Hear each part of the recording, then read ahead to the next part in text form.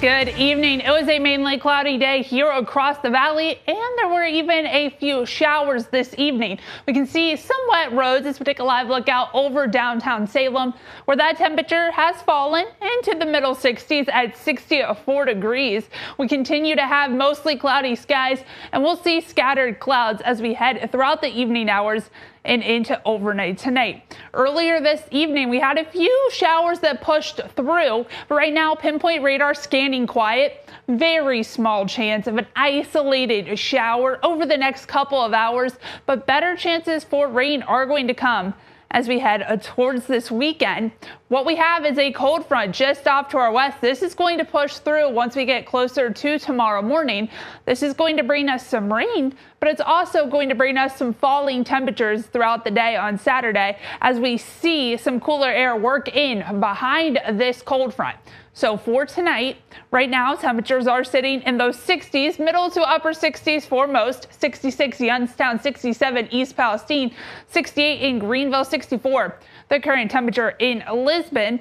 Temperatures remain mild this evening and into tonight. Temperatures only dip down to right near that 60-degree mark as we head towards tomorrow morning. Notice we see scattered clouds overnight with that chance for rain returning by your Saturday morning. Saturday, we are going to see that potential for showers off and on throughout the day, scattered.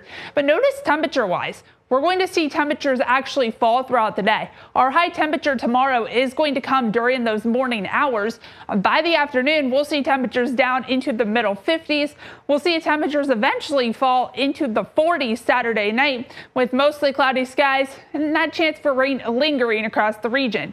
Better chances for rain are going to come Sunday. Sunday going to be the wetter day of the weekend. We will see showers off and on. Temperatures start out in the 40s. They climb into those middle 50s for afternoon highs, and then temperatures continue to fall for the start of next week. 60 tonight, chance of a shower early, but better chances for rain as we head towards tomorrow morning. Tomorrow, scattered showers. We see that high temperature of 60 degrees. That's during the morning hours. Temperatures fall throughout the day. We're into the 50s Sunday, 40s Monday. Tuesday, Wednesday, we're into the 40s. Wednesday, a few snowflakes will be possible, but then the weather gets better by Thursday and Friday.